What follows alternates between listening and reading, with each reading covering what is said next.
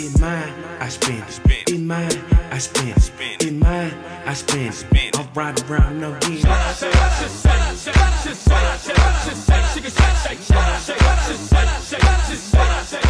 Hello Brazilian beauties, welcome back to my channel, and for those of you who are new to my channel, I want to say a huge welcome to you as well. And if you came here to check out this gorgeous unit I created, we're using some main concept here, and you want to know the details, please continue watching. So today's review is in collaboration with Main Concept. So they sent me this bundle here for review from their Pristine line, and the packaging comes like this. So they sent me out their Brazilian Virgin Remy Pristine 100% human hair, and it says all-in-one pack with a 13x4 closure, and the style is PRW1303L / deep wave 3 pieces, and in the lengths 18, 20, and 22 with a 13x4 14-inch closure, and in the color natural black. So I'll show you the stock card.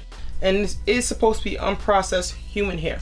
Now it states that you can bleach the hair with up to 40 volumes. Let me talk a little bit about that. Now I attempted to bleach the knots on this. It did bleach, so the knots did lift, but not that much. Just enough, I guess, because this hair is processed. It is pre-dyed to the black. So if you wanted to get hair that you can dye, I would suggest going for the natural brown. And that's also a suggestion that they make. If you want to dye the hair, go for a natural brown, because this hair is pre-dyed to this natural black. I custom make this hair on a dome cap. I am going to insert that in here. So this is going to be like a little mini tutorial. So I'm going to go ahead and do that, and I'm going to come back with my pros and cons. Before we get started, here are a few items you will need. A wig cap or dome cap of your choice, a wig block or mannequin foam head, your T-pin to secure down the hair or frontal. You will also need your needle and thread, and of course your frontal or closure, and your bundles. Before tacking down your closure, you're going to want to secure your dome cap onto the wig block or mannequin foam head. Once you've done that, you're going to want to go ahead and tack down your closure or frontal just slightly over the dome cap, so leaving a little access of the hairline over the dome cap, so that way when you apply it, it will fit snug and securely. You're going to also want to stretch the frontal as much as you can without tearing around the dome cap, so that way when you apply your tracks, it'll fit securely and flat. Then you're going to want to go ahead and clip up the hair so it don't get in the way. And now you're ready to install the hair. The first thing you're going to do is thread your needle and make your first stitch. Now you're going to want to begin stitching down your frontal.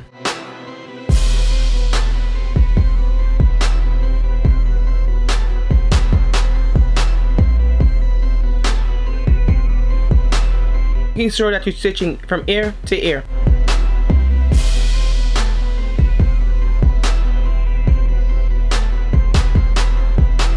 I like to install the first track right next to the beginning of your closure to get a nice secure fit. You're going to want to sew from side to side, folding your bundles over in a horseshoe pattern. To make the sewing process easier, you can use your T-pins to secure the tracks down as you sew. And trust me, it's a huge difference. There are two techniques of sewing, as you will see me do in this video. You can stitch the underhand lock stitch method or the overhand lock stitch method. I prefer the overhand lock stitch method because it already forms a loop for you to just pull through. But you will see me use both as an example in this video.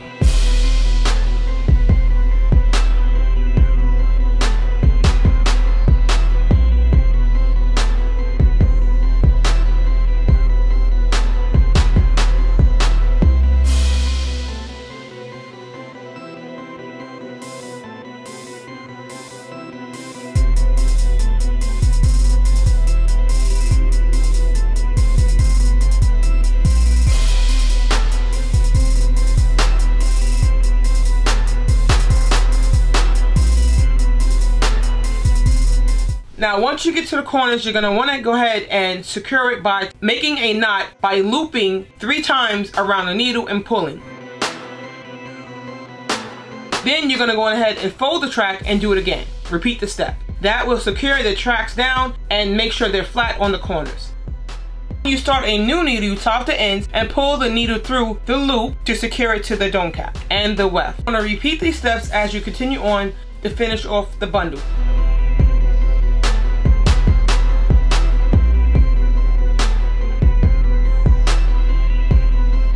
As I get to the top, I like to place my tracks closer together.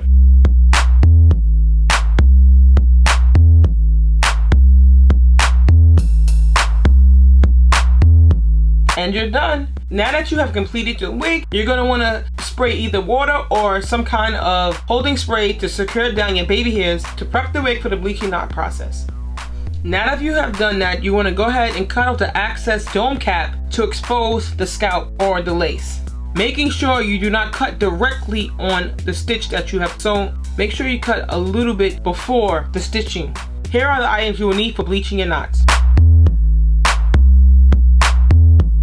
Powder lightener of your choice, a bowl, red gold corrector to tone down any brassiness that may occur, a 30 volume cream developer, a coloring whisk, foils, and a color brush. Now I'm going to mix 2 scoops of powder lightener and 1 ounce of developer.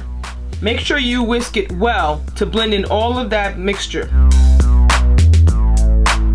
You're gonna want the mixture to be about a pancake consistency. You don't want it too watery that it will seep through the lace, or too thick that it won't penetrate the knots. Now begin lightly applying your bleach mixture.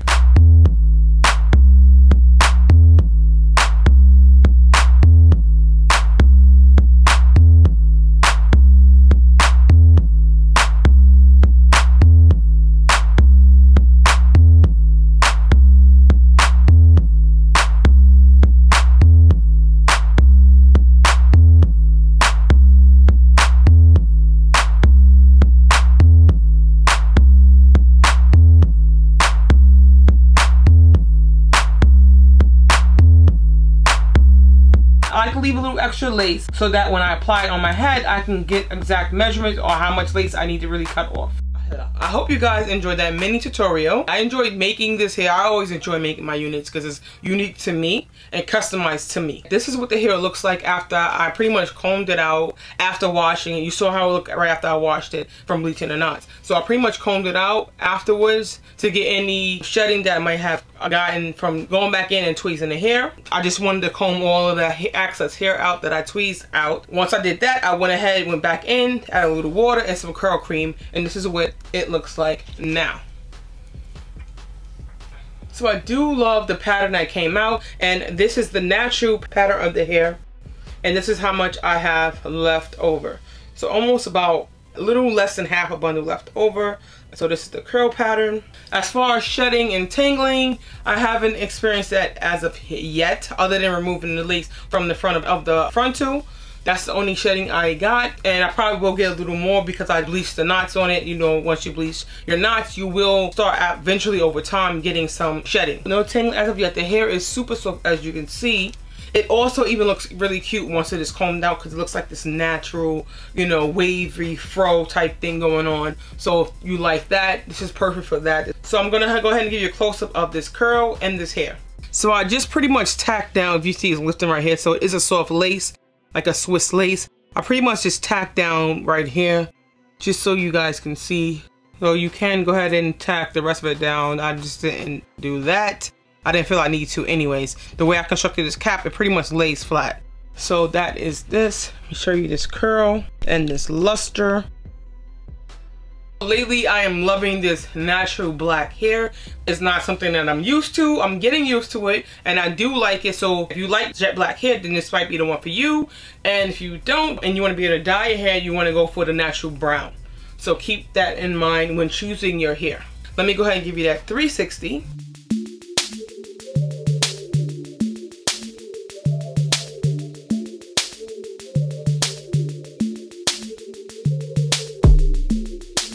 This hair does fall just literally at bra length. As far as the hairline is concerned, the hairline is a little on the wiggish side, so that's why I went ahead and plucked it, but you don't have to if you don't want to. You could probably add a little concealer or foundation into it to cover up the knots. I did go ahead and pluck it. I always pretty much pluck my units unless it says pre-plucked. So I want to say a huge thank you to Main Concept for sending me out this hair. Please, if you have any questions or comments, leave that down below so I can get back to you. And if you got into this point and you haven't already, please don't forget to hit that subscribe button and that alert notification so you can be up to date when I upload new videos, because I'm coming at you with some more good ones. So please stay tuned for that. Like, subscribe, comment, and share. And as always, stay fabulous and be your own vision of beauty. Till next time, bye.